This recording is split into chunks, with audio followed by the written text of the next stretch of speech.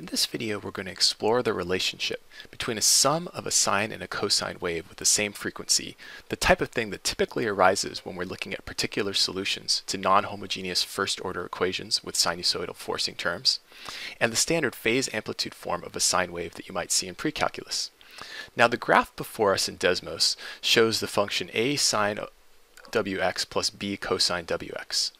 We know in this formula that if I vary the coefficient a of sine, then we see the amplitude will increase and decrease with a. Similarly, if I vary the coefficient b of cosine, the amplitude will also increase or decrease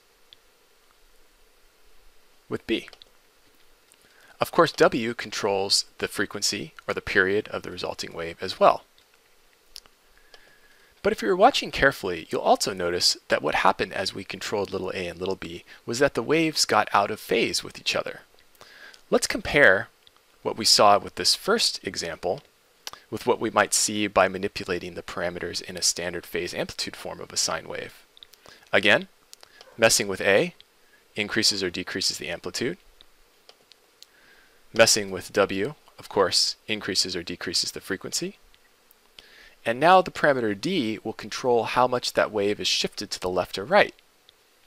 This demonstration suggests that if we compare an expression of the form a sine omega t plus b cosine omega t with the standard phase amplitude form of a sine function that you might see in pre-calculus, there should be a relationship between these two. This relationship can be made explicit by appealing to the difference in angles formula for sine, which, after distributing the amplitude a, results in a sum of a sine omega t and a cosine omega t, just like below. If we now equate the coefficients of like terms on both sides of this new equation, we receive a system of two equations for the two unknowns big A and little d. If we square both sides of this equation and add the results together, using the well-known trig fact that cosine squared plus cosine is 1, then what we get is a formula for the amplitude big A, which is fairly simple to solve. If we instead divide the second equation by the first equation and equate the coefficients on both sides, we get big A, little b over little a equals negative sine d over cos d, which we can solve using arctangent to obtain a formula for the phase shift d. Let's apply the formulas we just derived to calculate the amplitude and phase shift for the steady state solution to the alternating current RC circuit.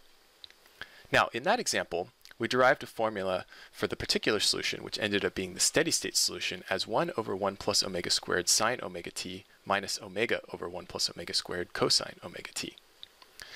To compare this with the formula on the previous slide, we note that the coefficient of sine omega t, which we were calling little a, is going to be 1 over 1 plus omega squared, and the coefficient of cosine omega t, which we were calling b, is going to be negative omega over 1 plus omega squared.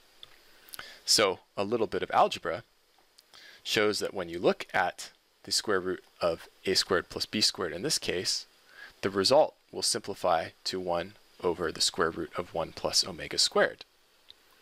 Note here that as omega, which is the angular frequency of the input or the electromotive force, as that value increases, the amplitude of the response will decrease, just like we saw in our experiments. For the phase shift, we use the formula that d is the arctangent of negative b over a, which results in the simple formula that d, in this case, is the arctangent of omega. To look at these functions in MATLAB, a type of plot which is typically referred to in the literature as a Bode plot, but which we'll also recall the frequency response function because it describes how our system responds to different frequency inputs.